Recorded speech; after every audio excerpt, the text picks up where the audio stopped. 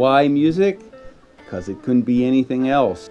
People always try to zero in on like, what is that factor that you need? And it's like, if you don't have it, you know, reading about it is not going to give it to you, you know, that kind of thing. It's almost amazing to me that sort of the life of a studio musician and the gig of it, especially someone like me who my primary thing was playing on records, is that you're coming in and hearing a song for the first time and you're making it your own and you're coming up with a part that, you know, years down the road people know or many guitar players have had to learn and stuff.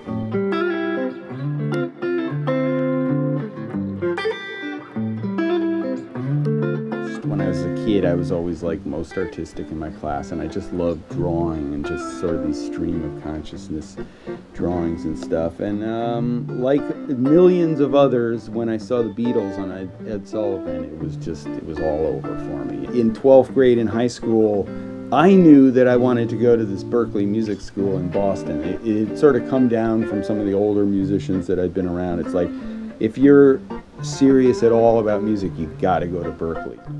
I wanted to come out here to LA and I wanted to make records, and I wanted, you know, I used to read about the Larry Carlton and the big studio guys and wonder what it was like, and I really liked the whole studio process. Yeah, the mentality of the guy on the road is you got to learn the parts that the guy came up with on the record, and I always wanted to be that guy on the record. I seriously did, even from back before I knew how the whole thing worked. I'd hear, you know, or I'd be learning like, you know, Steve Cropper part, and like, man, I want to be the guy that comes up with that part.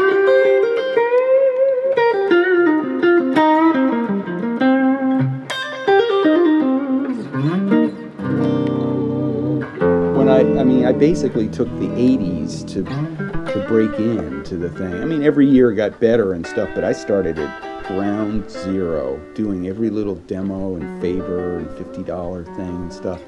And I can hear in my recorded stuff that I can hear the hunger and just the wanting to do great and stuff.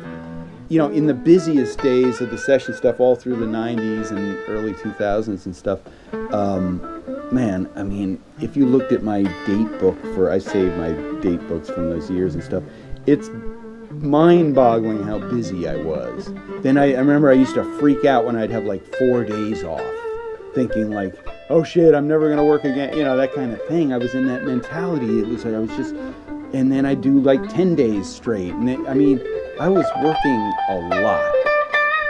One year I played on the Grammys, and the other acts on the thing, TLC and Whitney Houston and a couple of other bands, the guitar players came up to me during that day. Hey man, I just want to meet you.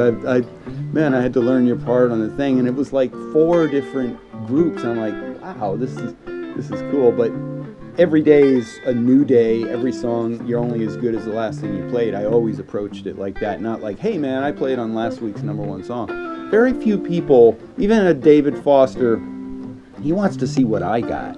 If he was going to come up with every note, he'd just get someone to execute that. The biggest guys that I got to work with, him and Mutt Lange and Babyface and stuff, I mean, I found that they were wanting to know what I'm going to bring to it, but they shape it. They're so good at, you know. The sessions with David, they'd put the tune up, the song of the day, whatever we were going to work on, and I'd play through it once and they'd be recording. And I'd do a little like,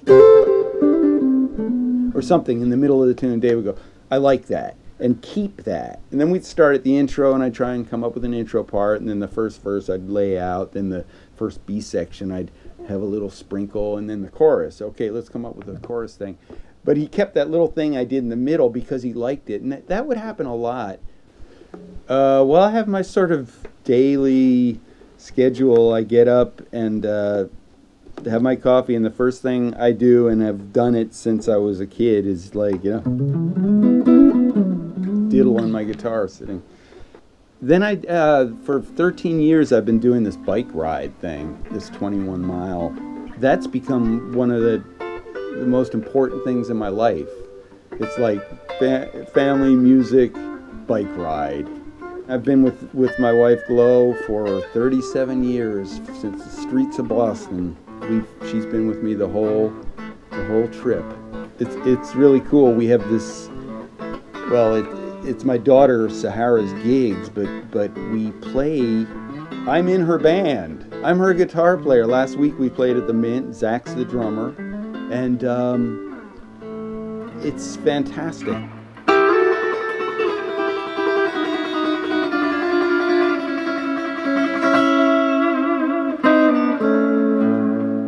You just have to want it and be so hungry for it that you don't know any other. You know, failure's not an option and stuff, and you just gotta have it. It's gotta be everything to you.